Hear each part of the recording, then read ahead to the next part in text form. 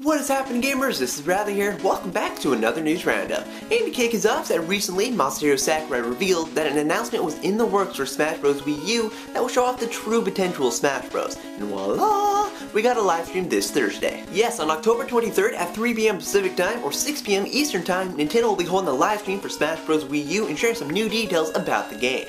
By new details, I mean 50 new things about this version of Smash Bros. It's kinda like a Smash Bros. Wii U Direct, but they're not calling it a Nintendo Direct. And as for what they'll talk about, well, they'll probably showcase the features that were leaked out in the Amazon description for Smash Bros. Wii U, which includes the stage creator, the Master and Crazy Ann challenges, and the new board game mode. But beyond that, we might also hear about the supposed 8-player Smash, maybe some new online multiplayer modes, some new single-player modes, maybe the return of Target Smash, and probably some new stages.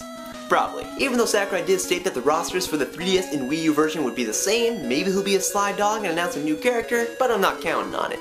But DLC could also be announced, but it might be a little too soon for that, for Nintendo standards at least. And finally, maybe they'll talk more about the cross-compatibility features of the 3DS and Wii U version of Smash Bros. But that really isn't 50 things, so go ahead and sound off in the comments below and tell me what you think will be included as one of the 50 new things in Smash Bros. Wii U. And other Wii U news is that we've known for some time that Hyrule Warriors would support Amiibos in some fashion in 2015, which I forgot about, to be honest. But now Nintendo has revealed that the Link Amiibo will be compatible with Hyrule Warriors. Surprise, surprise. Link is the only Amiibo that's been confirmed for the game so far, but maybe the Zelda one will work as well? I don't know, it kinda makes sense. But beyond the announcement for Link, Nintendo's leaving us in the dark as to what the Amiibo actually do. But hopefully the Amiibo won't be used just to store character data so you can bring it over to a friend's house, because that would be kinda disappointing. But I was thinking whenever they release a Toon Link Amiibo, maybe it will work with Hyrule Warriors and you can play as Toon Link. It's just an idea. And in some 3DS news is that Shelly Pierce, the marketing boss for Nintendo UK, revealed that the pre-orders for Pokemon Omega Ruby and Alpha Sapphire are exceeding the pre-orders for X and Y.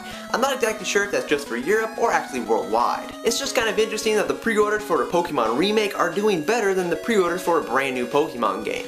I guess nostalgia is running high, but also the install base for the 3DS is bigger now, so that could have a factor too. And speaking of Pokemon, it's that North America is going to be getting a couple Game Boy Color Pokemon games on the 3DS Virtual Console quite soon. First, Pokemon Puzzle Challenge will release on November 6th, while the Pokemon Trading Card game will come out on November 13th. I think I still own both of these games, and they're actually quite good, even though I seriously stunk at the Pokemon Trading Card game. I think I only beat like one gym leader, if that. And finally, it's been confirmed that Tetrabot & Co. will be releasing on the Wii U eShop in North America and Europe on October 30th. This is a pure puzzle game where you got a microscopic robot and swallow blocks, matter, spit them out, and solve various enigmas. So if you're a lover of puzzles, maybe you'll want to check it out. But that will bring us to the end of the news roundup. If you like what you saw, please give this video a thumbs up and add your favorites and all that good stuff, and you can stay tuned for more videos in the future. My Shantae and the Pirates Curse video review will be going up very soon, and also the 40th episode of the Atomiiverse will be going up this Saturday. But I will talk to you in the next video, guys. Bye!